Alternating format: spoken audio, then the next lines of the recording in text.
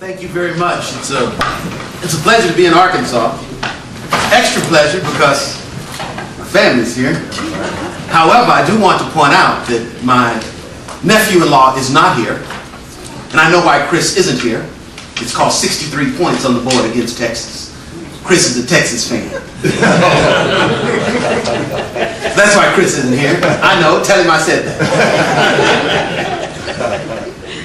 Today I'm going to talk to you on a subject that is very dear to me. It's the story of American patriots. It's the story of a glorious march to liberty. I am the Assistant Director of the African American Civil War Freedom Foundation, which was incorporated in 1992 under the leadership of Dr. Frank Smith Jr. The mission of the African American Civil War Freedom Foundation was to build a memorial honoring the African American soldiers and sailors who fought for freedom during the Civil War.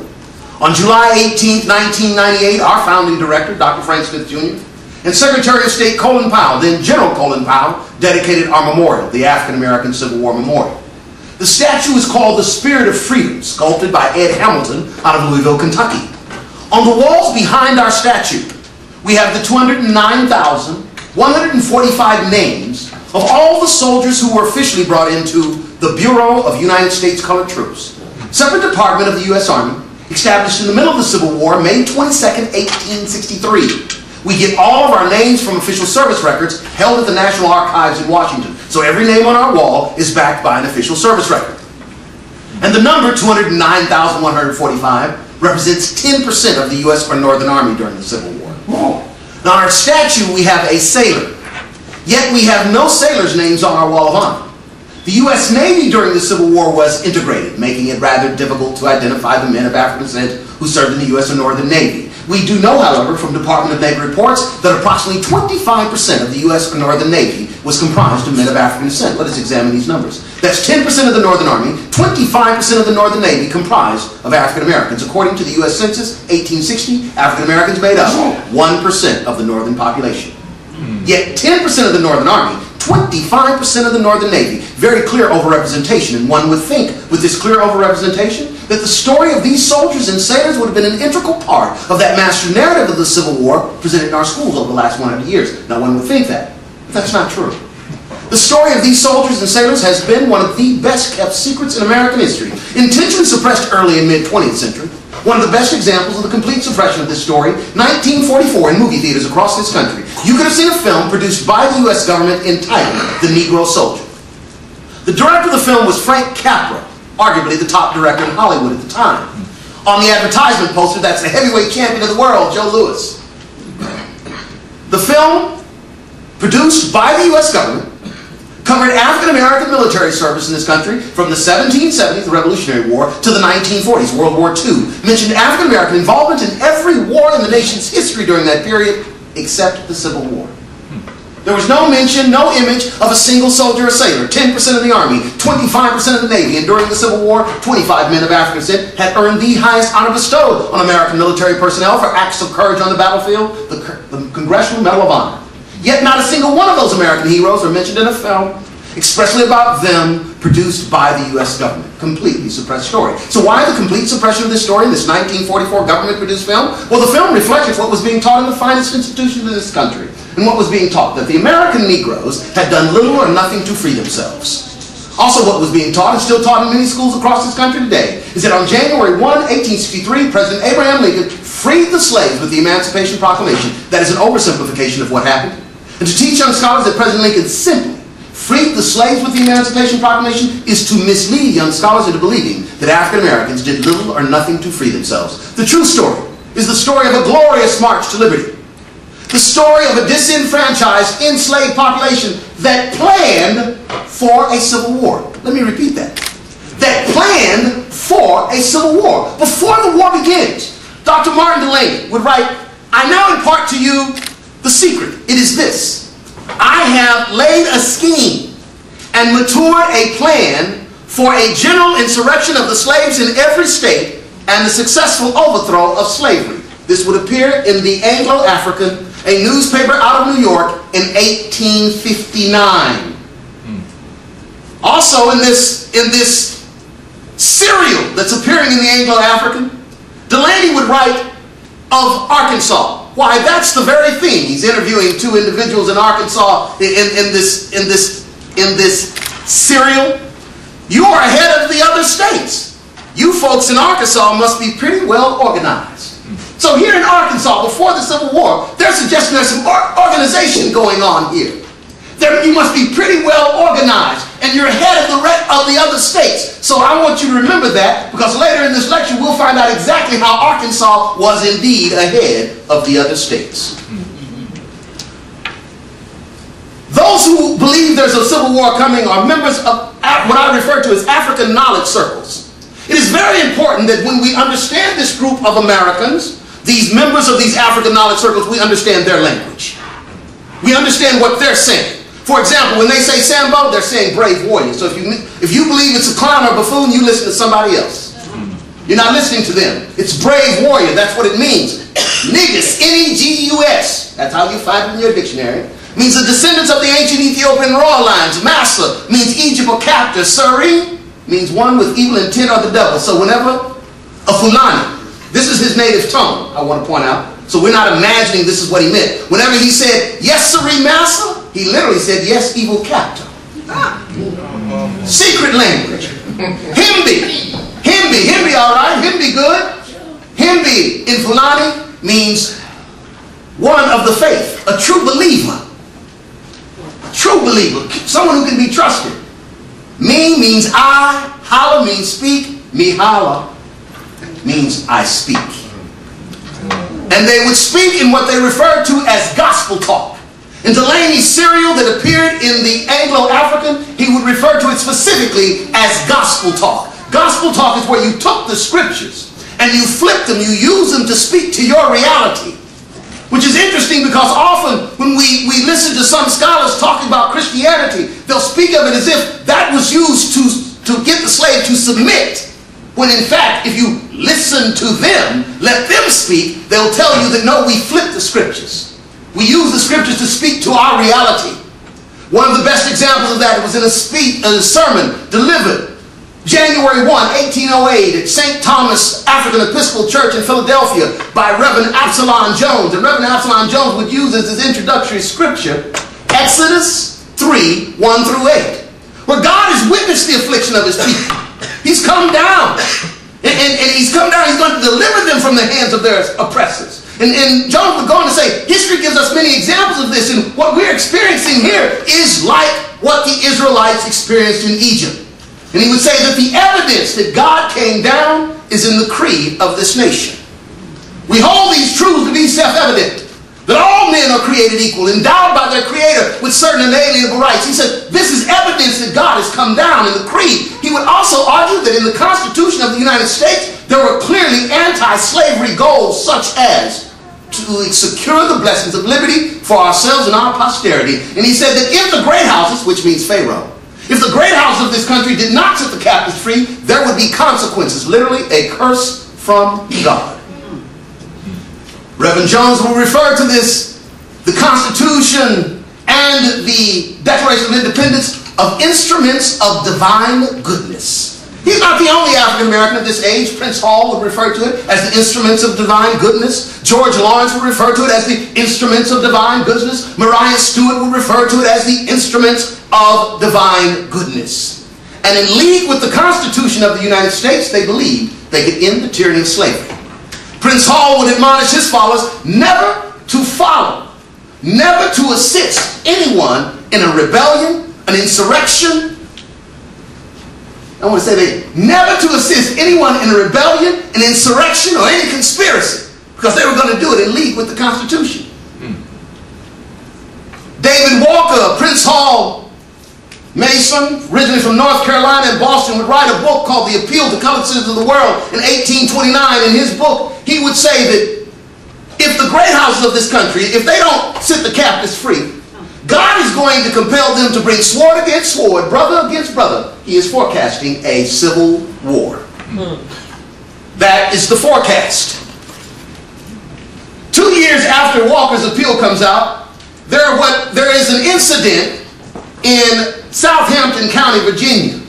Often we refer to it as Nat Turner's Rebellion, or Nat Turner's insurrection. But remember, they were not to be involved in any rebellions or insurrections. But yet, Nat Turner is held in high esteem by the followers of Prince Hall. Why? Because they did not call it a rebellion or insurrection. In fact, Nat Turner would say to his interviewer, "You've asked me to give a history of the motives that induced me to undertake the late insurrection as you call it." In other words, that's not what he called it. What did he call it? A demonstration. What does Moses do when he goes to the great house, to Pharaoh? He demonstrates the power of God. The consequence of not setting the captives free is there's going to be a bloodletting. There's going to be a parting of a Red Sea of blood. He is demonstrating. And just to show you the genius of this African descent secret society, Nat Turner, when he conducts his demonstration, it's in Southampton County, Virginia. If he is captured, and he was, if he is executed, and he was, he would be captured and executed, or let us say he would be incarcerated and executed in Jerusalem, Virginia. Just like Jesus, he got hung in Jerusalem. A League operative on a plantation with the planter there, with his agent there, could preach this sermon. Now turn away, turn away, turn away from sin. You know our Savior, he got hung down in Jerusalem, that you might turn away, turn away, turn away from sin. Brother, won't you turn away? Sister, won't you turn away? Turn away from sin. Our martyr, he got hung down in Jerusalem, that you might turn away, turn away, turn away from sin. This was huge propaganda value. The League conducted a demonstration in Southampton County, Virginia, and in 1831, Nat Turner was executed in Jerusalem. The League forecasted a civil war. The clearest evidence of this forecast, in the clearest language, is on March 5th, 1858, in Boston.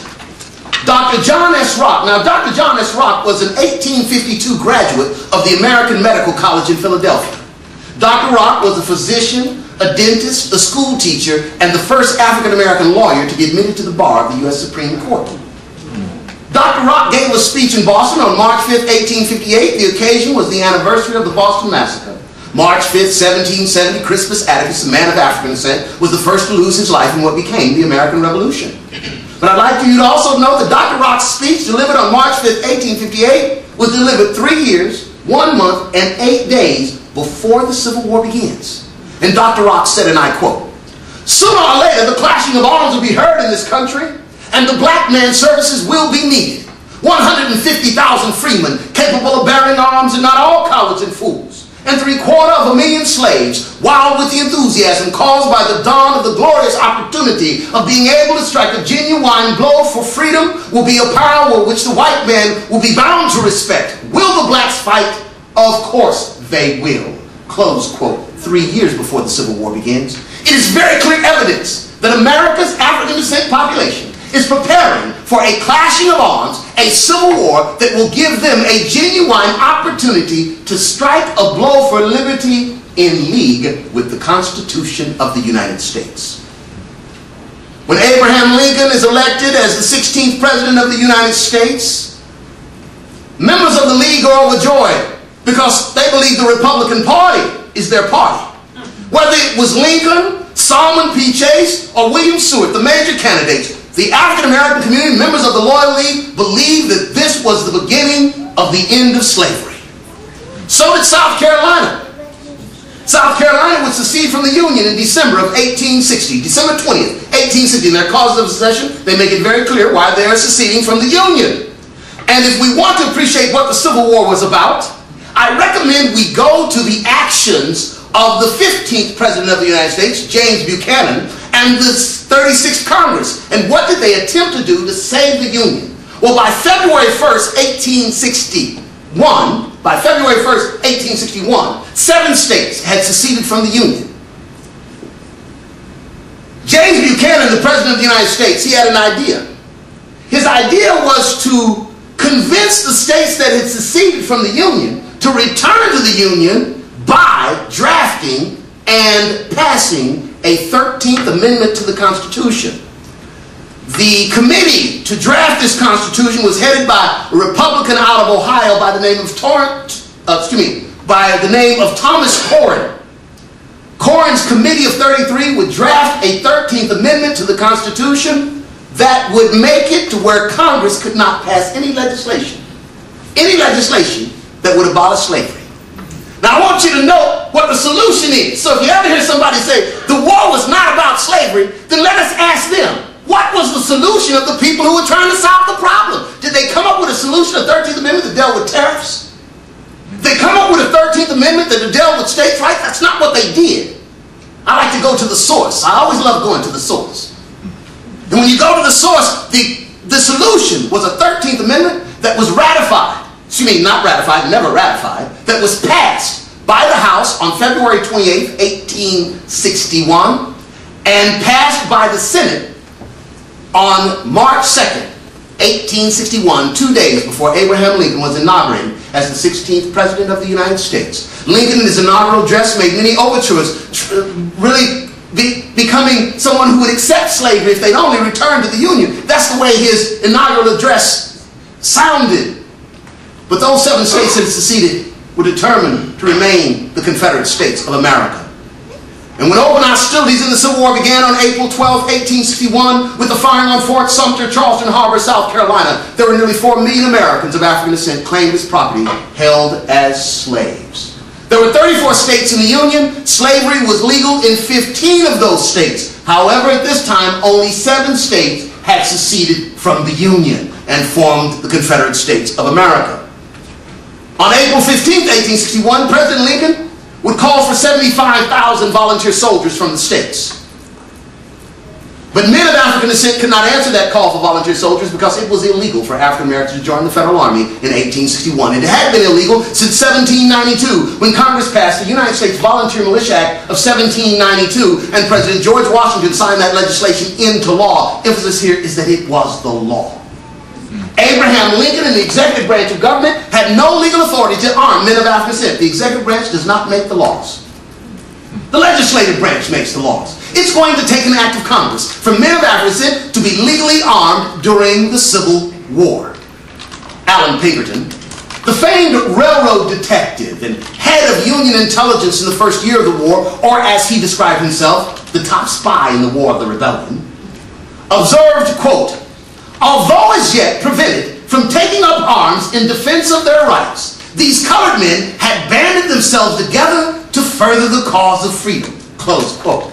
Pinkerton would refer to these colored men, or more appropriately, these men and women of African descent who had banded themselves together to further the cause of freedom, as members of a national organization called the Loyal League.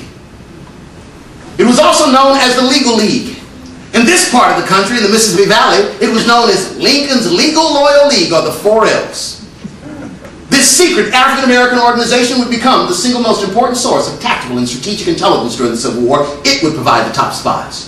This secret African-American organization would provide the most prolific recruiters of African-Americans for the Union war effort.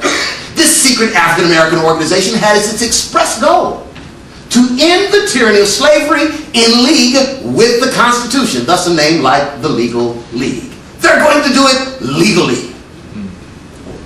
When we examine this organization and trying to find out who the leadership was, it can be a task because remember, it's a secret organization. So when they actually have a meeting in 1854 in Cleveland, Ohio, we can actually see the organizational chart and understand who the leader was. However, when they met, they said they were immigration. This was the Immigration Convention, the Negro Immigration Convention. In other words, they're leaving the United States. That's what they said. But if you read closely, William Howard Day, Martin Delany, or Jordan Noble, for 3 of the names I've underlined here, you would appreciate that none of these men believed in immigration. Delany would actually say that he believed that America was evidence that God had a master plan to bring all the people of the world, the nations of the world together in America. Doesn't sound like somebody who really wants to immigrate. But the clearest evidence that they don't want to immigrate is in their own Declaration of Sentiments. Article number 12, it says that as men and equals we demand equal political right, privilege, and position of which whites are eligible in the United States, and we will either attain these or accept nothing. That's within the United States. That says specifically within the United States. That's their goal. That's the goal of the Loyal League. That's the goal of the Legal League. Martin Delany is the operations officer. William Howard Day is the leader of this organization. And Day had come out early in 1851 after getting his master's in theology from Oberlin College in Oberlin, Ohio, and he would say to a group of young African-American radicals, quote, I consider the Constitution, I believe the Constitution is the foundation of American liberties. And wrapping myself in the flag of the nation, I would plant myself on that Constitution and appeal to the American people for the rights thus guaranteed, close quote. That's the leader of this organization. We know what he's looking for. He's seeking to end slavery in league with the Constitution. So when they go to Chatham, Canada, I want you to appreciate that in Chatham, Canada West, they were only 50 miles from Detroit. They didn't go it very far. However, any planters trying to raid them could not enter there, and this is literally a military compound. And we'll come back when I say a military compound. They're getting training in Canada. That's why when you look at the senior officers, African-American officers, and non-commissioned officers in the Civil War, the top commissioned officers were all in Canada. Well, while the Union is very hesitant to use persons of African descent during the Civil War, in fact, some of them would say this is a white man's war. You're not invited in it. The Confederacy was very quick to use them. However, it is a misnomer to call them soldiers. Why? It's because that's not what the Confederate government called them. These were enslaved persons. Here in Arkansas and throughout the Confederacy, you would actually have planters who would be required to provide X number of slaves to the Confederate Army. And the contracts would read that they would be paid X number of cents per day for each one of the slaves that were sent to the Confederate Army. And even the Confederate Army would even give a guarantee. If you lose your slave, if he runs away, or if he is killed, then we're going to compensate you for it. There was compensation. But what's happening with the Confederacy? Well, almost every planter and the son, wealthy planter, they have a manservant. So you got the senior officers of the Confederacy that have African Americans serving them while they're in meetings. While they're in meetings. African Americans are building Confederate fortifications. So they know the layout of every Confederate defensive plan because they built the fortifications. You have African Americans who are laying the railroad tracks, building the roads of the Confederacy. They know the entire transportation system of the Confederacy because they built the roads. They laid the railroad tracks. And they would move the equipment. They were teamsters. So they knew how much the Confederacy had in equipment because they're the ones moving it. Allen Pinkerton would observe that this was his best source of information. Before I get to Pinkerton, I do want to point out, now you can see them with weapons. In fact, there are pickets. African Americans with guns. Now remember, they're enslaved persons. They're still not soldiers. But you'll see them, especially those who is assumed to be the most loyal. Assumed to be the most loyal. But I do want to point out that Allen Pinkerton would write that he found that the best source of information was the colored men who employed in various capacities of military nature, which entailed hard labor. Literally what the Confederacy did is they embedded within their army informants for the Union cause. They embedded them within their army informants for the Union cause. But the biggest success early in the war for a spy network is actually in Maryland. In fact, the spy network in Maryland is so successful that one would lead to a rather incompetent general, now maybe I shouldn't say that because I kind of like the man, becoming the first hero of the Civil War, but also leads to President Lincoln lifting or suspending the writ of habeas corpus. Now, the president has no authority in time of rebellion to suspend the writ of habeas corpus. That means that when they're taking you down, you get to have a hearing and you get to find out what you're charged with. But in this case, that didn't happen when the mayor of Baltimore was arrested in May of 1861. When the chief of police of Baltimore, Congress isn't even in session, so Lincoln suspends the writ of habeas corpus. That, under the Constitution, Article 1, Section 9, Paragraph 2, is a congressional legislative authority. But Lincoln doesn't. And the general who benefits, or let us say who's responsible for this, is Benjamin Butler. The head of the National Police, General Lafayette Baker, would later write that Butler, though he might not have had great tactical or strategic knowledge as a general, his executive power and what he does in keeping Maryland in the Union. But most importantly, what's happening with Butler. Butler is the beneficiary of a spy network whose spy master is Abraham Galloway. Abraham Galloway is an African-American from North Carolina who William Steele would write about, and William Steele writes a book on the Underground Railroad. He was an African-American conductor or secretary of the organization in Philadelphia, and he would write of Abraham Galloway. Abraham Galloway allied himself faithfully to John Bull until Uncle Sam became involved with the contest with the rebels. Who is John Bull? He's the British equivalent to Uncle Sam. In fact, when you read William Steele's book on the Underground Railroad, anytime you had a physical specimen, a good soldier, a Sambo, come through, he would say, he's a specimen for John Bull, which means what? He's going to get military training in Canada.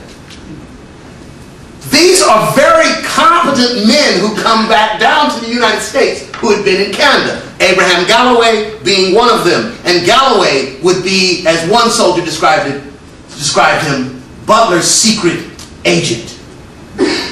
Butler would get promoted for keeping Maryland in the Union. He would be promoted to Major General and would be assigned to Fortress Monroe on the Virginia Peninsula. On the day that Virginia voted to secede to the Union, May 23rd, 1861, three men, Frank Baker, James Townsend, and Shepard Mallory, three enslaved men, came into Union lines seeking refuge. Butler gave them refuge. The very next day, a Confederate officer came in and asked Butler that this property be returned to them.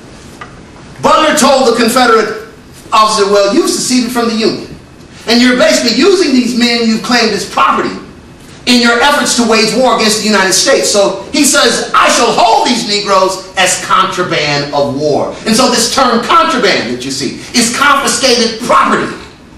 These enslaved persons are claimed as property. So Butler, a lawyer from Massachusetts, is arguing that we can confiscate this property that's being used in the war against the Union, against the federal government. So he confiscates the property. And he says that the question is simply whether they shall be used for or against the government of the United States. We get this term contraband from Butler. This would be authorized by the War Department and Lincoln. And so the confiscation of property. Butler would also extend this refuge not only to those used for military purposes, but to their children as well. And so Fortress Monroe would become the first contraband camp located on the Virginia Peninsula. Lincoln had also called in April of 1861 for a special session of Congress. Remember, Congress was not in session when the war began. Congress was not scheduled to come into session until December of 1861. That would be the first session of the 37th Congress.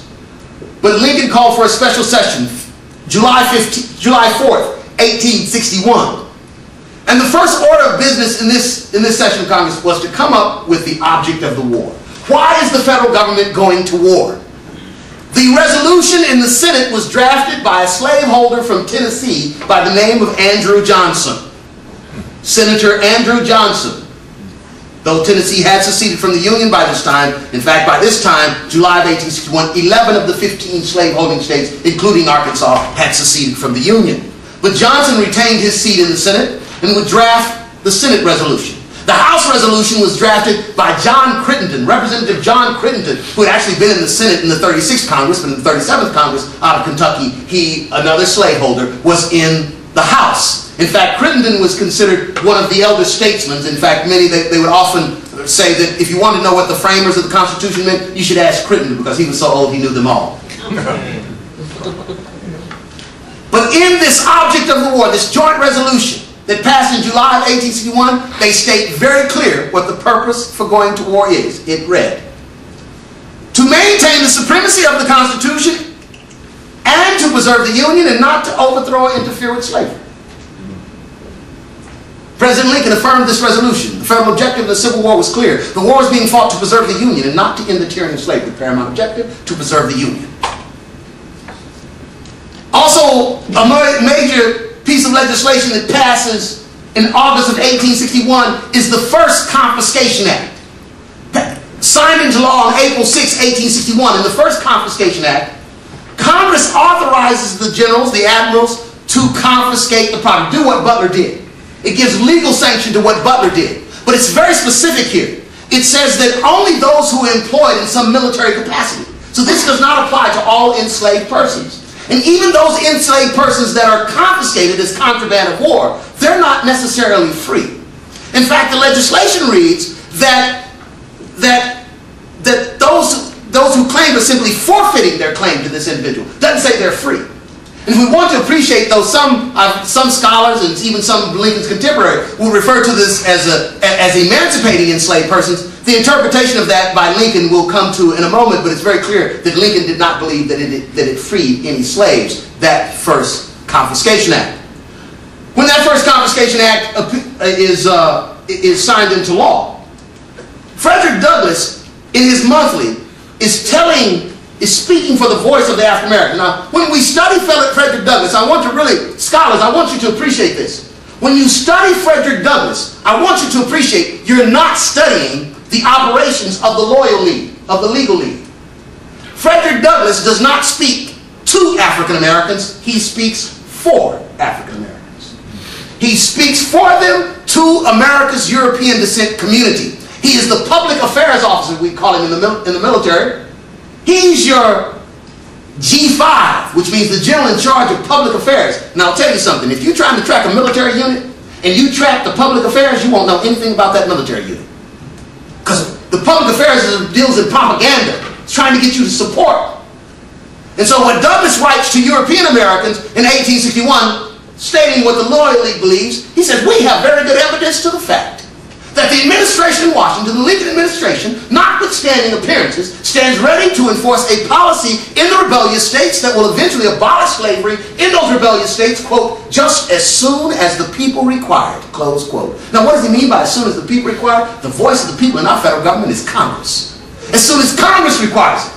So Douglass is saying, I want you to go to work, and he says it specifically, lobbying Congress, send petitions to your congressman. Go to Washington if you can, meet with your congressman to get the laws changed. They were trying to give Lincoln the laws to enforce. So often when you hear criticism of Lincoln, Lincoln didn't want to do it, Lincoln didn't do it. Lincoln was the executive. He was not the legislative branch. He did not make the laws.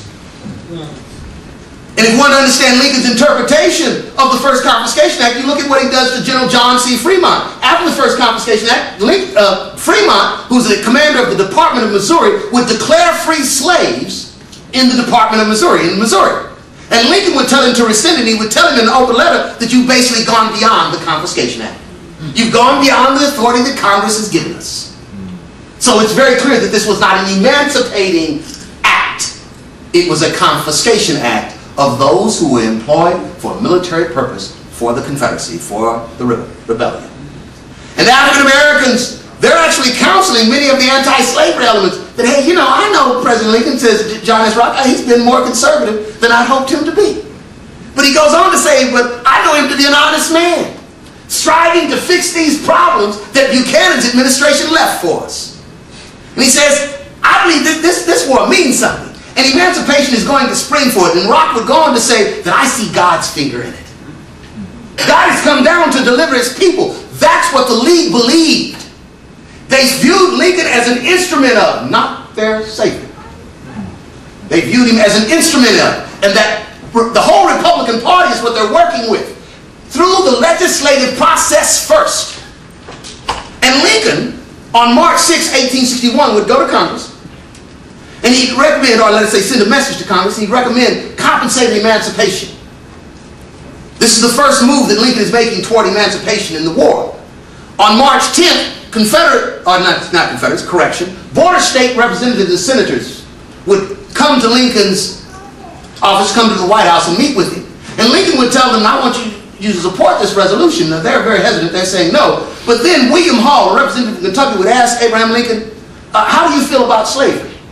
And Lincoln tells him, let's not say what Lincoln tells him. Let's say what the border state representatives and senators said Lincoln told them. They said Lincoln said he did not pretend to disguise his anti-slavery feeling and that he thought it was wrong and should continue to think so. He said that it was an odious law that he was required to enforce by the Emancipation Proclamation, allowing them to keep this property, these human beings they claimed as property, and that he was going to get rid of that odious law by inducements and propositions, which means compensation, inducements, and 2, propositions, legislation. Lincoln has a program. This key word, legislation, is important. Propositions, legislations. But Lincoln doesn't believe this is going to happen until it becomes a military necessity. So when did it become a military necessity? When could he convince the unconditional Union men that this was a military necessity to change this war into war to end the tyranny of slavery? Well, in the spring of 1862, Union General George McClellan had assembled arguably the best trained and best equipped army in the world. It was certainly the largest army in the Western Hemisphere. McClellan trained his army in the Washington area. He would take his army down the Virginia Peninsula, march it up the Virginia Peninsula, and by the 1st of June 1862, McClellan's army, the largest army in the Western Hemisphere, was within 10 miles of the rebel capital, Richmond, Virginia. African Americans were not happy about what's going on. They believed that if McClellan won the war at this time, slavery would not be tabled. Emancipation would not be discussed. The Union would be preserved without emancipation becoming a military necessity. And Susie King Taylor, a young girl from Savannah, Georgia, who had run away and was at the contraband camp in Hilton Head, South Carolina, she would write, and she learned to read and write at a secret school in Savannah. The Loyal League had a number of secret schools across this country. She had learned to read and write there. She said that it was a gloomy day. The 1st of June, 1862 was a gloomy day because they thought there was going to be a resolution to the war. And when you look at what happens in McClellan and what's happening in other places, you can see clearly that something went wrong in the Virginia Peninsula, in the intelligence world, in the spy network. And you compare what's going on in the Virginia Peninsula to what's going on in North Carolina, and at the same time under General Ambrose Burnside. Burnside has a spy master. What's his name? Abraham Galloway. Burnside, benefiting from Butler, who had captured Hatteras Island, North Carolina, because of Galloway and his spy network in August 1861, Galloway was so good that he organized a group of fishermen in North Carolina. He put the Union Army on the fishermen's boats. And on April 23rd, 1862, these Union soldiers are on a boat. I'm gonna step out here. These Union soldiers on a boat. And they go right by this Confederate fort, Fort Macon, in the early morning of April 23rd, 1862, before dawn. When the citizens of Beaufort, North Carolina wake up the next day, they're occupied by the Union Army. Not a single shot was fired. Oh, Burnside was winning the intelligence war. Burnside was winning the intelligence war. In fact, the intelligence war with this Loyal League throughout this country, in Memphis, New Orleans, Sea Islands of South Carolina, northeastern North Carolina, Huntsville, Nashville, a lot of success. But let's go back to the Virginia Peninsula. On the Virginia Peninsula, if McClellan captures Richmond, remember the war is over. Slavery will not be tabled. Pinkerton is the top guy. He's McClellan's guy for intelligence. Pinkerton lets us know that he's hiring a number of African Americans. In this photograph, you'll see one of the African Americans working for Pinkerton. We don't know if that African American is indeed John Scoble, but we know that Pinkerton writes about John Scoble, saying that John Scoble was his man, that he disclosed the nature and objects of the Loyal League to Pinkerton and his men. In fact, Scoble had taken one of Pinkerton's top operatives, Timothy Webster, to a meeting of the Loyal League in Leonardtown, Maryland, where the national president spoke. John Scoble was in a hotel room in April of 1862 with Timothy Webster and Hattie Lawton, two of Pinkerton's officers, when they were arrested. John Scoble was not arrested. Scoble and the Loyal League becomes the principal source of intelligence for Pinkerton, therefore for McClellan, during the Peninsula Campaign. And on June 1st, 1862, when he was 10 miles within Richmond, 10 miles from Richmond, General Robert E. Lee took command of the Confederate forces in defense of Richmond. General Lee's army was less than half the size of McClellan's army. But Lee was able to deceive McClellan into believing that his army was 4 times its actual size. Lee was able to deceive McClellan into believing that wooden cannons, often referred to as Quaker guns, were indeed real cannons. Now, they were called Quaker guns because they were ultimately peaceful or friendly guns. They were simply logs and could not fire anything. But Lee was able to deceive McClellan into believing they were real cannons. Lee deceived and outmaneuvered McClellan. Lee won the intelligence battle. He won the intelligence battle in 1862. And when word gets to Washington, McClellan's army, the largest army in the Western Hemisphere, was in full retreat, suffering a humiliating defeat, In July of 1862, Congress passed the Militia Act of 1862, granting President Lincoln the authority to employ persons of African descent in any military capacity for which he saw fit. This legislation, born of military necessity, after McClellan's army had been forced to withdraw along the Virginia Peninsula, was not the only important piece of legislation on President Lincoln's desk that day, July 17, 1862. The other important piece of legislation is known as the Second Confiscation Act. In Section 6 of the Second Confiscation Act, Congress gave President Lincoln the authority to seize, to confiscate, to take all property of persons in states in rebellion. Those held as slaves are claimed as property. Lincoln is being given the authority to confiscate, to take all slaves in states in rebellion. In Section 9 of the Second Confiscation Act, Congress declared forever free all persons held as slaves by supporters of the rebellion.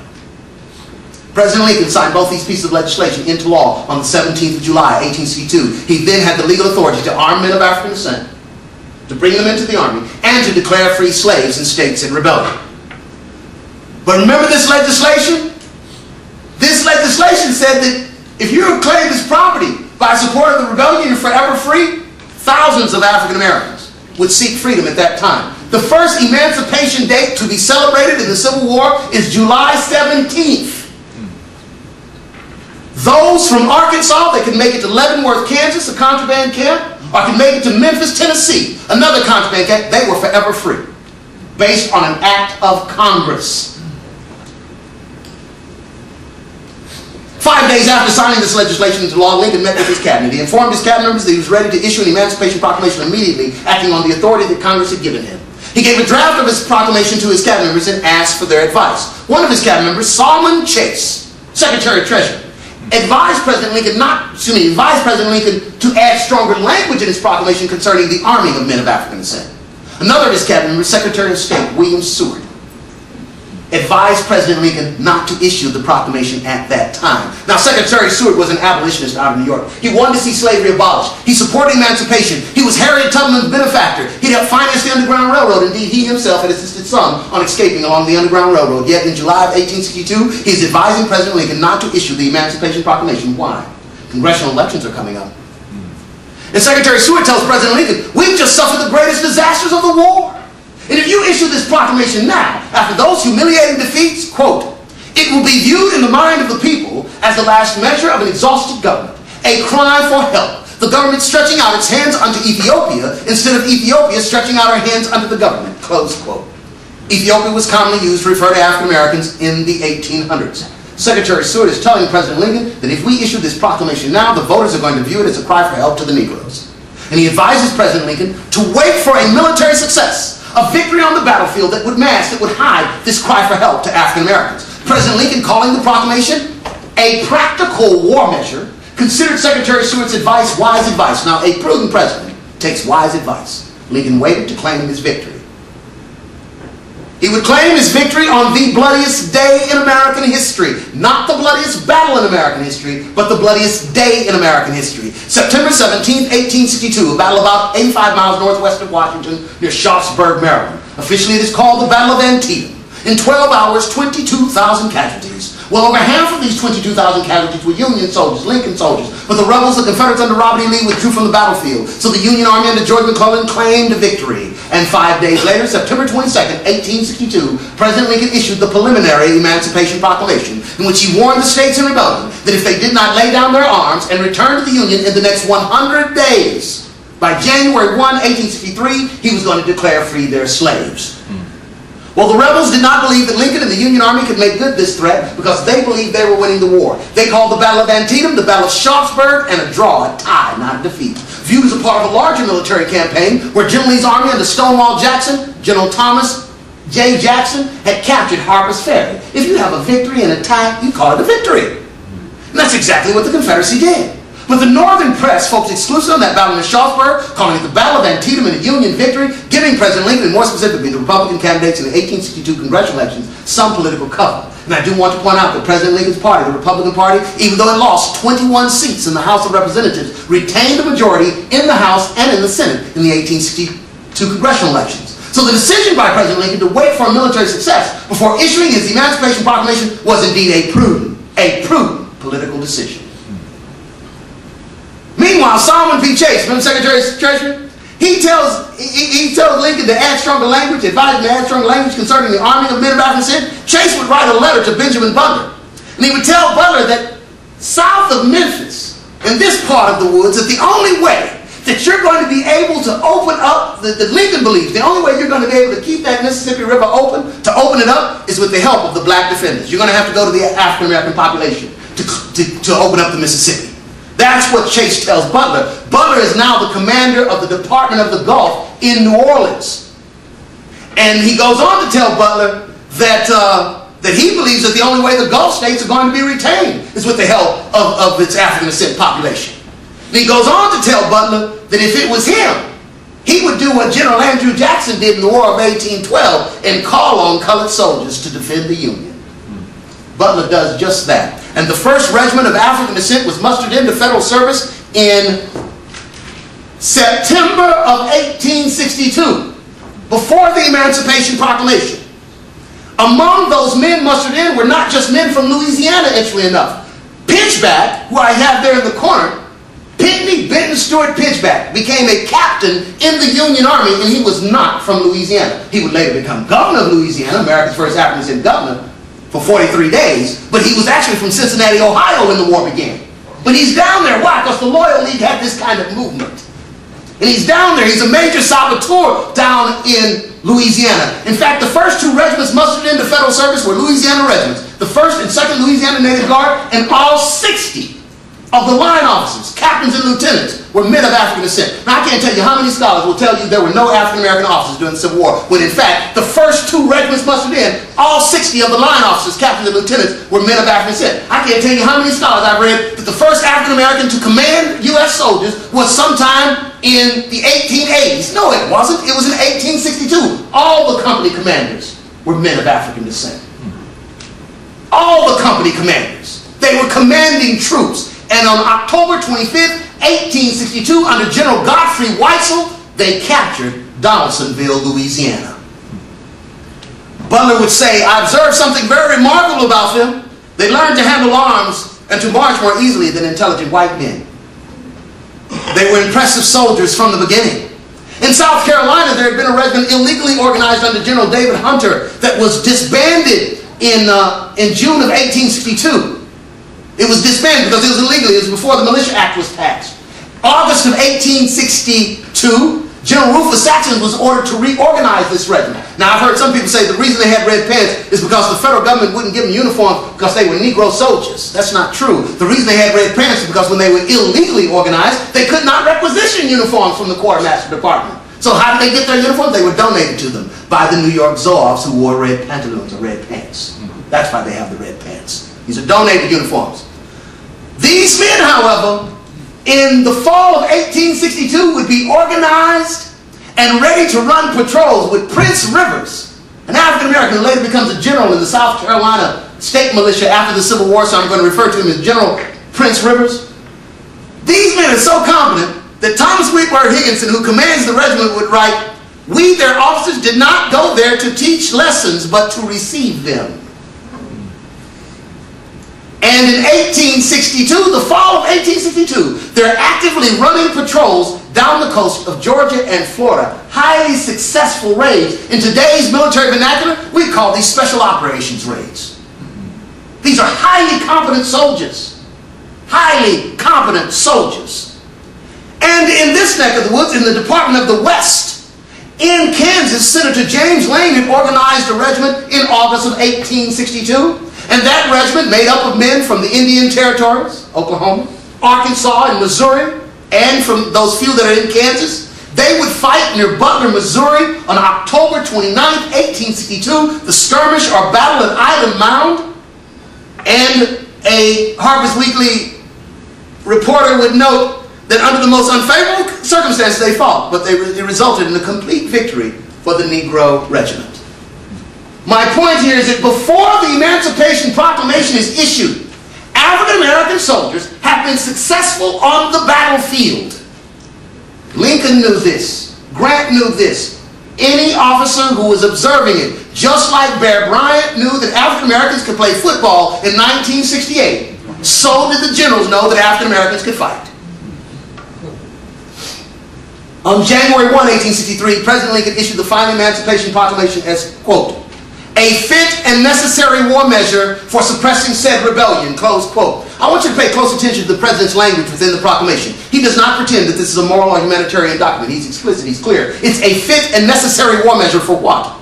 For accomplishing the paramount objective of the war, which was to preserve the Union. And in this fit and necessary war measure for preserving the Union, President Lincoln declared forever free all persons held as slaves in the 10 states, not in the 15 states, but in the 10 states that were at war with the United States for their independence on January 1, 1863. In the 5 slaveholding states that accepted Abraham Lincoln as president, federal authority, the Emancipation Proclamation did not apply because Congress did not give the president the authority to seize property and declare free slaves in states that were loyal to the Union. Only in states in rebellion, only in states that had to be brought back in the Union by military conquest. But remember, the Army needs help. In the Emancipation Proclamation is where President Lincoln issues his public order to his field commanders to receive men of African descent into all armed services of the United States. This cry for help is so well masked, so well hidden that in the 21st century we still have many teachers simply teaching President Lincoln freed the slaves on January 1, 1863. No, President Lincoln declared free slaves in states that were in a bloody war against the United States for their independence. The only way the enslaved would be set free in the states in rebellion is that the Union had to be preserved. The paramount objective of the war had to be accomplished. The soldiers and sailors that we honor answered a cry for help from the federal government, and by helping to save the Union, they enforced the Emancipation Proclamation, therefore becoming the liberators, the emancipators of themselves and their own families. Their story has been one of the best kept secrets in American history. Martin Delany would write to the War Department in 1863 and tell them, "We are able, sir, to command all the effective black men as agents in the United States. This is a national organization." And if we want to appreciate just how important this national organization was, we need only follow the general who wins the war, General Ulysses S. Grant. General Grant would begin his Vicksburg campaign. Now Lincoln had called Vicksburg the key to victory. Grant began his Vicksburg campaign in the fall of 1862. There, you see that one star north in northern Mississippi, that's Oxford, Mississippi. That's where Grant's supply depot was.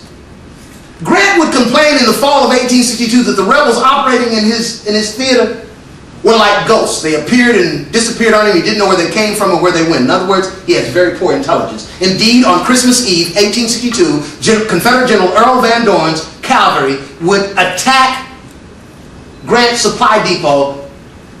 Actually, I should say Holly Springs, Mississippi. I misspoke. It's near Holly Springs, Mississippi. I don't know why I'm University of Mississippi on my mind. Maybe that protest the other day. But anyway, it's Holly Springs, Mississippi. He attacks. Van Dorn attacks, destroys, and commandeers $1.2 million worth of supplies. Now, this was a surprise attack. Scholars, I want you to appreciate that if somebody conducts a surprise attack with you with a cavalry division, you have very poor intelligence. You have very poor information on whether they're like ghosts. They're appearing and disappearing on you. Grant had to cancel his Vicksburg campaign. He would renew his Vicksburg campaign after January 1, 1863. And oh, did things get different. They were so different that a double agent, an African-American spy, was able to inform Confederate General John Pemberton that Grant was going to attack north through the Yazoo swamps. Well, General Sherman did a demonstration, and Pemberton oriented his forces north based on this false information. Meanwhile, Grant would maneuver his army down the Louisiana side of the river and cross over at a place called Bruinsburg, Mississippi, uncharted. None of Grant's survey officers, map makers, knew anything about this landing. How did Grant find out about it? An elderly colored man told him. One of those league operators. It's a pristine landing. Grant is 15 miles into Mississippi before the rebels even know he's there. And Grant would boast in May of 1863 that he knew what the rebels were doing deep within the South before they even did. It went from their ghosts to I can read their minds. What's the difference? Well, in military terms, you're going to have to provide me some real information. I don't believe he's reading minds. There's an intelligence network, the 4 L's. Lincoln's Legal Loyal League is at work for Grant in the Mississippi Valley. And Grant now knows what the Confederacy is doing before they even do it.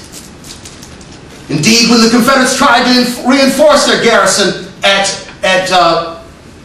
Vicksburg in June of 1863, and the African Brigade organized at Milliken's Bend, though the regiment regiment not mentioned here is the 1st Arkansas Infantry of African descent. The 1st Arkansas Infantry was being organized at the time this battle occurs. So most of these are Louisiana regiments that are there, and they're outnumbered almost 3 to 1. And with the help of naval gunfire, though they're not armed well. In fact, it's mostly hand-to-hand combat. It's almost 36 hours of hand-to-hand combat. But they repulsed the Confederate force, and the Battle of Milliken's Bend, later Grant would say that Vicksburg could not have been captured when it was without the help and the bravery of these African descent soldiers. And Grant would write to President Lincoln in August of 1863, 1 month after capturing Vicksburg. July 4th, 1863, Grant secured the key to victory. And Grant would write to President Lincoln, quote, "By arming the Negro, we have added a powerful ally," close quote. You notice the general didn't say by freeing the Negro, did he? He said by arming. And he didn't say we simply added more bodies to our army. He said we've added what? A powerful ally, difference makers on the battlefield. And in 1863, whether we're talking about battlefields in what was known as the Western Theater, Port Hudson in Louisiana, or on battlefields in what was known as the Eastern Theater, Fort Wagner in South Carolina, African American soldiers not only demonstrated that they could and would fight, they demonstrated that they could and would fight well. Meanwhile, with the Confederacy, you have these African Americans traveling with the Confederacy, right? They're embedded. Now they have reason to tell on Lee. So can Lee, in 1863, deceive the Union Army, making them think his force is 4 times the actual size? Can Lee do this? Can Lee use wooden cannons, Quaker guns? Well, let's read Lee. Lee writes to the commander of the 16th Virginia Cavalry, his counterintelligence officer. He tells him, quote, "The chief source of information to our enemy comes through our Negroes." Close quote. Now, I spent 21 years in the Marine Corps. I was an artillery and intelligence officer, and I tell you what, if you told me that I knew where a chief source of information to my enemy was coming, I was going to stop that. I'm going to stop it. Lee tries to stop it, but let's listen to his solution. His solution, this is how he tried to stop it. They can be easily deceived with proper precaution. In other words, they're not very bright. They don't have colon pies. They won't be able to figure it out. He did not understand that he was dealing with an organization that had trained people before the war. Many of us today, when we study the Civil War, don't understand that. Lee didn't understand it either. And so that was his solution. And when Lee is moving his army from Culpeper, Virginia, north, his destination is Harrisburg, Pennsylvania. Harrisburg is the major logistical depot for the North. Almost all the equipment that comes to the North by rail comes through Harrisburg. It's the major hub. If Lee can make it to Harrisburg and capture Harrisburg, he's got a bonanza of supplies. However, while his army is on the move, an African-American operative by the name of Charlie Wright comes into Union lines. And he's interviewed by Captain John McGinty of the BMI, the Bureau of Military Information, that would be the CIA or DIA, Defense Intelligence Agency of the Civil War. Established by General Joseph Hooker, commanded by General George Sharp. McGinty would report that Charlie Wright provided him outstanding information. It was Charlie Wright's information that puts the Union Army in motion, and Pleasanton's cavalry, when they engaged Lee's army near a place called Gettysburg, Pennsylvania, that's a chance engagement that turns into a full-fledged battle. And the only reason the Union is present there is because of good intelligence. In fact, it is often said that after this battle, George Meade, the Union commander, knew more about Lee's army than Lee did. Look at the change in fortunes and intelligence. And what is the deciding factor? The Emancipation Proclamation, that fit and necessary war measure, had changed the fortunes of Union intelligence, and Lee can no longer continue to win the intelligence battles. He loses them consistently through the end of the war because the chief source of information to his enemy came through the Confederate Negroes. By the end of 1863, Lincoln's War Department is really talking up these soldiers. In their message to Congress, they would say that the slave had proved his manhood. And he would go on to argue not only can they fight infantry, they've proven that, they can use artillery, they can fight in cavalry. That was Ed Whitfield. He was in 3rd 3rd U.S. Colored Cavalry, the 1st Mississippi Cavalry. In fact, in this they talk about Company A on a raid. I didn't include this on the slide, but that was his company. So he was on the raid that they're talking about. That's my great-great-grandfather. That's our ancestor who was with the 3rd Mississippi. So they could fight in all the branches. And they're making it very clear. And in this message, they go on to say, and that law, the Militia Act of 1862, which awarded them unequal pay, Lincoln's War Department is saying that needs to be amended because they've proven their manhood on the battlefield and they need to get equal pay. Meanwhile, here in Arkansas, General Hurlbut is telling President Lincoln that there's some unconditional Union men here. And literally, Arkansas, the northern part of Arkansas, is moving quickly toward Union. You've got African-American regiments that are being organized at this time in Helena and in Fort Smith. And there's a pincher literally going on in Little Rock. And by the end of the year, they're in Little Rock, and you actually have African-American regiments being organized in Little Rock, Arkansas. They become a part of the occupying force in Little Rock, Arkansas. In Arkansas, you have the first state in rebellion, of those 10 states in rebellion, the first state in rebellion to be brought back in the Union. Thus, guess who led the way to emancipation through the Emancipation Proclamation? Arkansas. Remember what Delaney said? You're ahead of the other states. Indeed, in 1859, he told us they were going to be ahead of the other states. And indeed, they were ahead of the other states. And how many of you celebrate Juneteenth? Here in Arkansas, shame on you.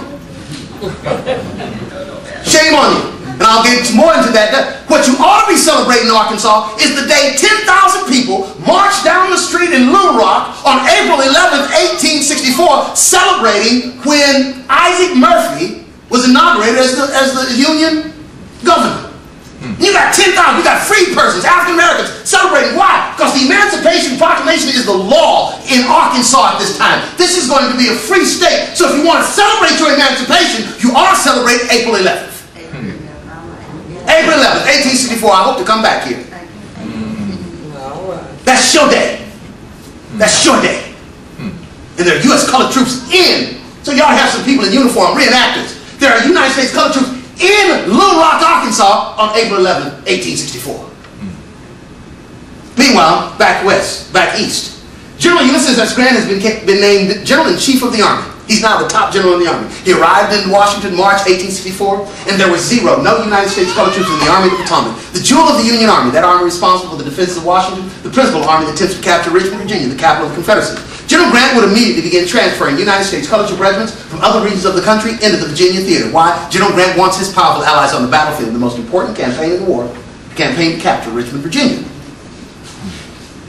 By the middle of 1864, African-American soldiers had captured and occupied a portion of every state in rebellion to include the state of Texas. Yes, to include the state of Texas. In fact, when did they capture the southern tip of Texas? November 1863. So whoever said the word of the Emancipation Proclamation didn't get to Texas until June 19, 1865. They are uninformed on the history. This has been one of the best kept secrets in American history. Wow. African American soldiers are in Texas, 5 regiments of the Corps d'Afrique. In fact, in the congressional record, Stanton actually tells the congressional record, let's go through this. Because you know, y'all, in Arkansas, y'all got a state law that says the word of the proclamation didn't get to Texas to June 19, 1865. Right there in the state capitol, somebody, African-American legislator, helped that lie go into law. Yes, it's a lie. Yeah. Let's listen to what Stanton says December 5th, 1863. In the state of Texas, the flag of the Union has, during the whole war, been upheld by a small force at Franklin, so that the rebels have never succeeded in wholly excluding federal authority from the state. Franklin's almost in the center of Texas. Yet we talking about the word of the proclamation doesn't get to Texas till June 19, 1865. One of the best kept secrets in American history is the story of what really went on in the Civil War in the enforcement of the Emancipation Proclamation. You weren't freed by hearing about the proclamation. You were freed by the enforcement. That's why Arkansas is the first to be emancipated under the Emancipation Proclamation, because this is the first state to be forcibly brought back in the Union. That's how the proclamation worked. It had to be enforced. These are the 5 regiments that were in Texas in December of 1863. In 1864, you got regiments from New York, African-American regiments, from Missouri, stationed in Texas. African-American soldiers served in every branch of the Army. They were in the infantry, they were in the cavalry, horse soldiers, artillery, firing the cannons, musicians. In today's military, the soldier that does the job of the field musician, the drummer boy, we call him a field radio operator or communicator. The field musician, the drummer boy, did not have to know how to play music. He had to know what the series of beats meant for each command so that he could relay the commands of the commander. He was a signalman. Very important job for our young drummer boys. Average age of a drummer boy during the Civil War was 15 years old. Youngest drummer boy to serve was Elijah Mason of the 114th United States Colored Troops, and when he enlisted in 1864 at Camp Nelson, Kentucky, he was 8 years old. He was the youngest soldier to serve in the Civil War. Elijah Mason, 114th United States Colored Troops. African Americans served as pioneers. In today's military, we call a pioneer in the Army of the Marine Corps a combat engineer. In the Navy, we call him a CB. These are combat construction workers. Now, I've heard every time they talk about African American soldiers doing manual labor, I've actually heard people say, and they were doing menial tasks. I am still trying to figure out what a menial task is in a combat zone. I spent 21 years in the Marine Corps. You tell my Marines, I tell them to go out and dig, I'm going to use an Army term, a latrine, and you say, oh, that's a menial task. No, it isn't. That's sanitary conditions in the camp. That's an important task. There are no menial tasks in a combat zone. Maybe it's to shine your boots. They weren't shining boots. Pioneers, combat construction workers, very important to a fighting army. Pioneers, as they were called in the Civil War. And African Americans served as sailors. 25% of the U.S. Navy was comprised of African American sailors. Now, I've heard some people say, well, you know, in World War II, they were only cooks and stewards. So surely in the Civil War, they were only cooks and stewards. That's 1862, right? So they only cooks and stewards. Listen, if 25% of your Navy is cooks and stewards, you don't have a fighting Navy, you have a cruise line. No, you're right. They had a whole range of duties.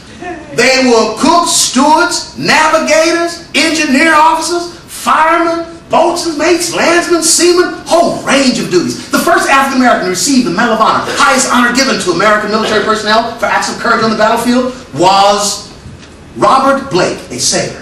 He received his medal on April 16, 1864, becoming the first African American to receive our nation's highest military honor. He was one of 7 African American sailors to receive the Medal of Honor for acts of courage during the Civil War. All 7 of those African American sailors received their medal within 6 months of the acts of courage on the Civil War. Acts of courage on the battlefield, on the ship. This is really rapid. An appreciation for their courage in battle. There were 18 African American soldiers who received the Medal of Honor for acts of courage during the Civil War, bringing our total to 25. African American sailors again distinguished themselves, and there were 5 African American women who actually legally enlisted in the Navy. They served aboard a hospital ship that worked the Mississippi River called the Red Rover. One of them, Anna Stokes, lived a good long life, and she would receive a pension. That's in the Navy, legally, 5 African American women. In the Army, African American women who serve as nurses are contracted. They're kind of like Halliburton, if you will. But they're contracted through the U.S. Sanitary Commission. We call it the Red Cross today. And they were contract nurses, and they earned quite an enviable reputation. However, I've often read that African American soldiers received inferior medical assistance during the Civil War. In fact, there's books written on this, and that's absolutely false. In fact, when you look at the book written on it by a distinguished scholar from Duke University, she actually argues that it's death by disease that proves that they received inferior medical services. Well, first, disease is the consequence of sanitation conditions in your camp, not the delivery of medical services. And if you compare 3-year regiments to 3-year regiments, you find that European American soldiers and African American soldiers died at the same rate. But if you're in a 9-month regiment, you don't have enough time. You get out before you die of your disease. So you need to look at this data. And also, 19th century medicine, they didn't know how to treat most of these diseases. They mostly used quarantine. What is the best measure of the delivery of medical services? Survival of wounds. African American soldiers survived of their wounds at a higher rate than any soldiers in the Civil War. That's the statistical fact. But when we say racism prevented them from getting good medical services, what did we just do? We suppressed the story of our African descent mothers who were the finest nurses, among the finest nurses in the Civil War. You're suppressing your own story by not telling the truth. by focusing on racism instead of achievement. One of the best kept secrets in the Civil War in American history. Also, some women served as guide scouts and spies. The most famous of these guide scouts and spies is Harriet Tubman. She would lead a raid in South Carolina in June of 1863 down the Combahee River. Rather famous raid, and still to this day, she's the only American woman in our history ever to lead U.S. soldiers on a raid. Now, give you another example of racism though, or where the racist analysis. Harriet Tubman was up for a pension in the 1890s. They refused her a pension. She was already receiving a pension of $12 a month because her husband was deceased and he was a Union soldier. If they had given Harriet Tubman a pension in her own right, she would have gotten $7 a month. She was already receiving $12. However, you listen to anybody tell you about Harriet Tubman other than Harry Jones, they will tell you that it was racism that prevented her from getting her pension. No, it wasn't. That was her friends. Her friends did not want to decrease her salary by almost 50%. So what did they do? They put on the official record, they actually, because their friends didn't want us in posterity to mistake their voting against it as saying she was not a guide, scout, and spy, they put in the official record, you have a House resolution stating that Harriet Tubman was a guide, scout, and spy in the Civil War. That's an act of good legislation. Compassionate legislation. African Americans served in every major campaign in the last year of the war. However, if you go to William Tecumseh Sherman, they'll say that William Tecumseh Sherman was such a racist. This man from Ohio was such a racist, he wasn't about to use African American soldiers. That's like saying Woody Hayes wouldn't use African American football players at Ohio State. And let's evaluate Sherman. What they'll say is that during his Atlanta campaign, Sherman didn't bring any Negroes with him. And when you read Sherman's letters to his wife, I'm telling you, he sounds like a racist. But again, I come from a military background. I'm an intelligence officer. I don't read letters to your wife to tell me everything. If I got a choice between letters to your wife and your operations order, I'm going to choose the operations orders. I'm choosing the operations orders every time. But Sherman does write a letter to his enemy, Confederate General John Hood. And he tells Hood, we have no Negro allies in this army. Not a single Negro soldier left Chattanooga with this army, or is with it now. That's what he wrote to his enemy in September of 1864. Now let me emphasize again, that's what he wrote to his enemy. Meanwhile, the 16th Army Corps pioneers, their names are on our wall of honor in Washington-D.C. They were with Sherman's army. The 16th Army Corps Pioneer Battalion, Division, again, their names are on our wall of honor. This 110th United States Colored Troops, they're with Sherman's army. But you know what Sherman did to them? He took their uniforms away from them. I've read scholars that said, and shame on Sherman. He took their uniforms away from them. These men were from northern Georgia and northern Alabama. Guess what he did? He took their uniforms from them. He sent them in deep cover. We call them LRPs, long-range reconnaissance patrollers. If he hadn't taken their uniforms away from them, after he took their uniforms, they're no longer long-range reconnaissance patrollers. They're secret agents. Right. So what was Sherman supposed to tell his enemy? I took the Negroes with me as secret agents.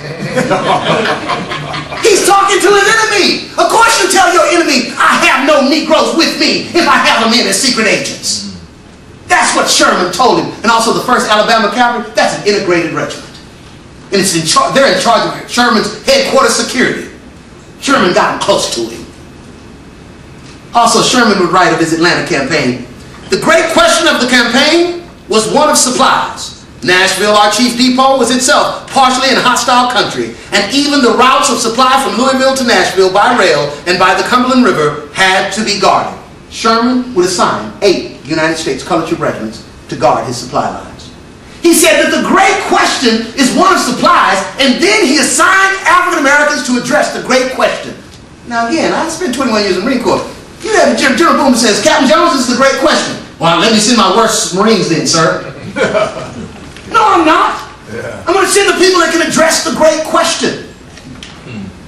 And we even go further. In Atlanta, we actually have African American corporal, a photograph of him, in September of 1864.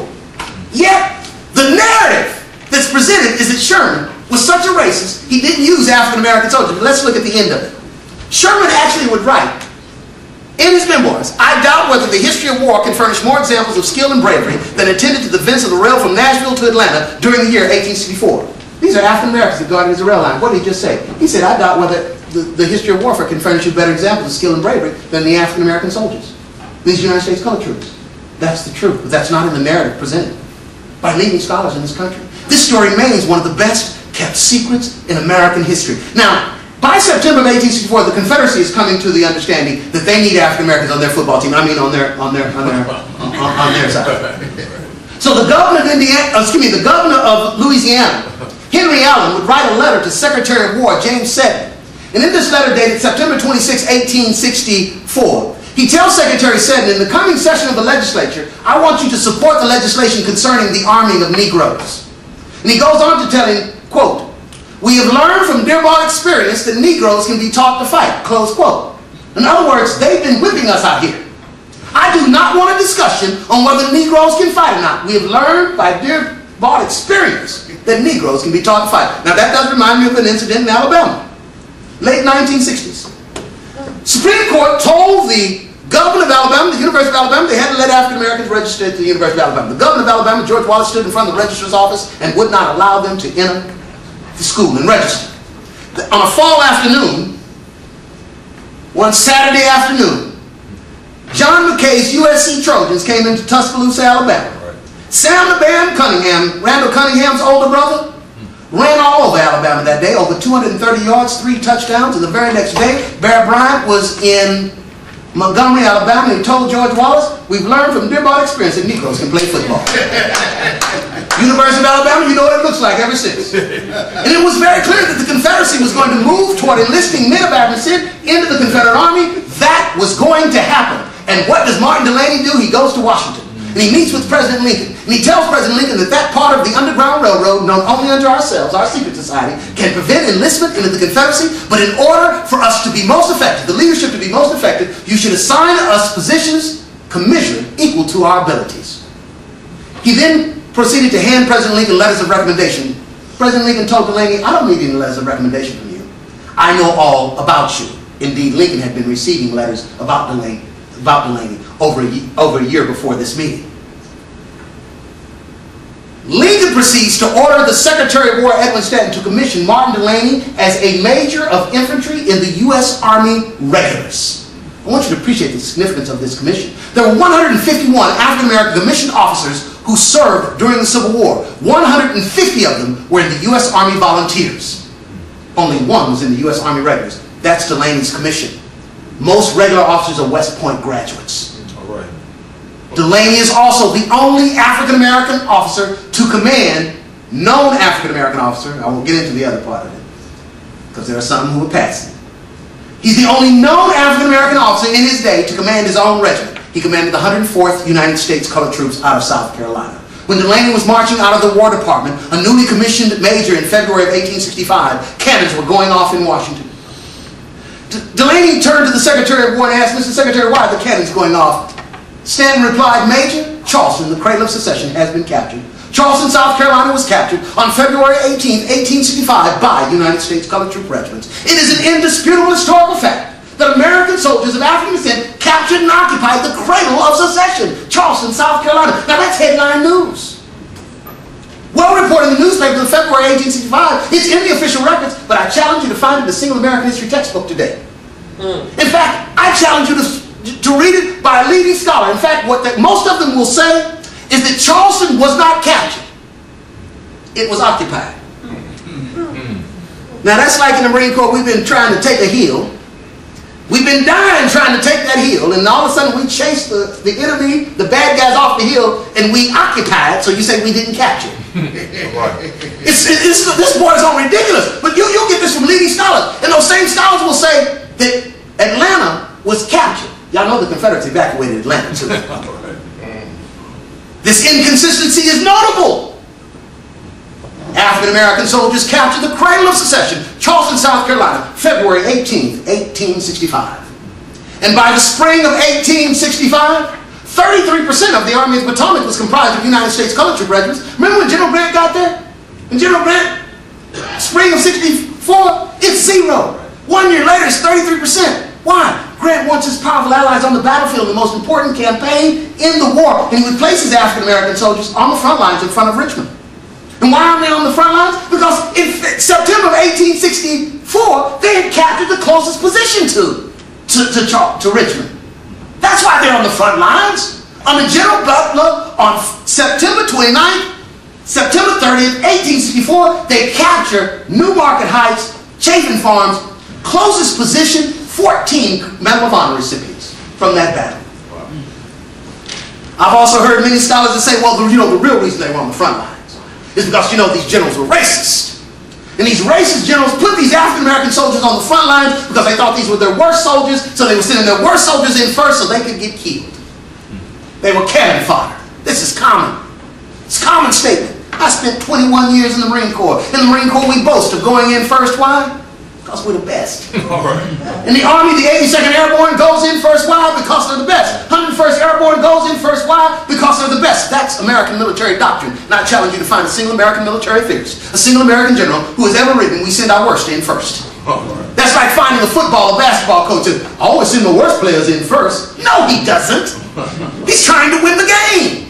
And war is more important than football or basketball. And these soldiers say that the evidence of General Grant's confidence in their skill and bravery was the fact that he put them on the front lines in front of Richmond.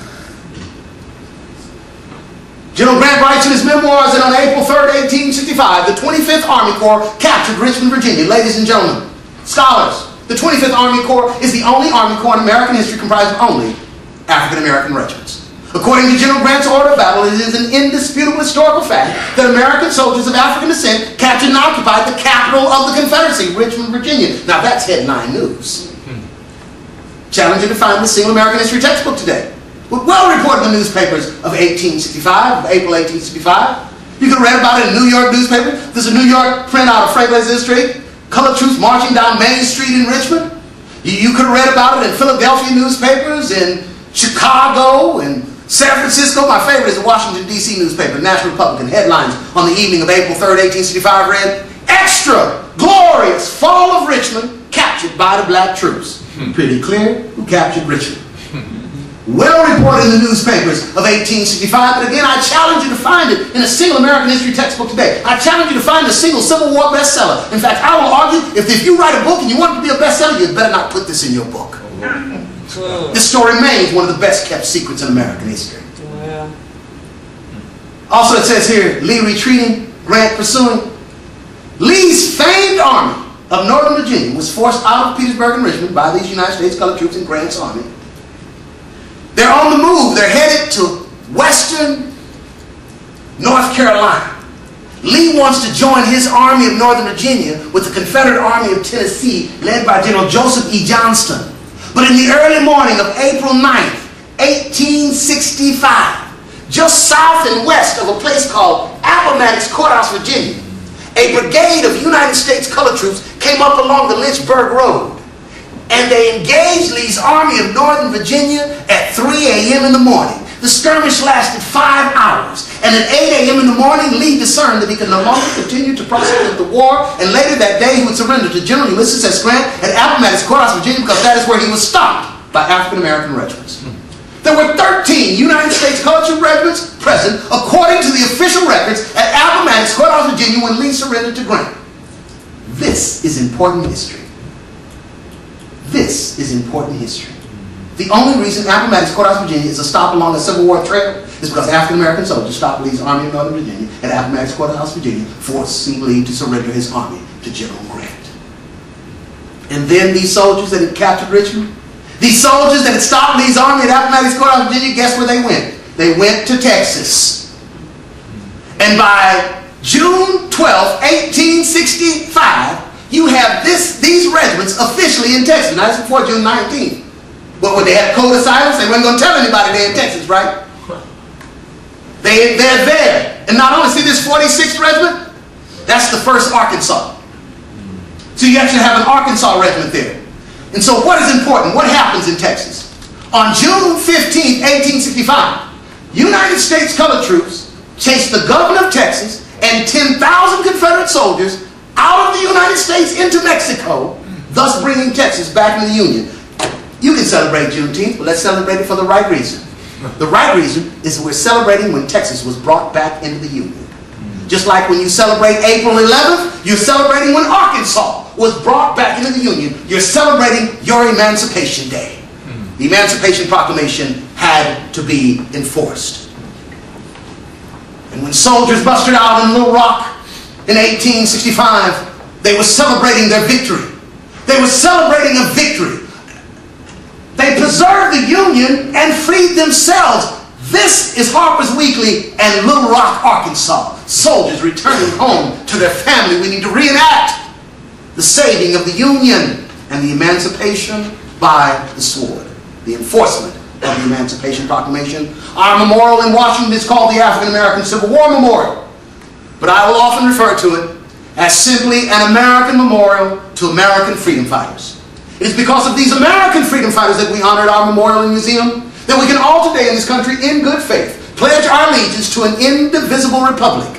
They fought to keep this one nation under God. With liberty and justice for all, they fought expressly to extend the blessings of liberty to all Americans, regardless of race, creed, color, religion, or origin. These are American heroes, American freedom fighters, and their story is the story of a glorious march to liberty. Let their story be heard in Little Rock and across this country, because it is truly an American story that the end of it begins with liberty and justice for all. Thank you.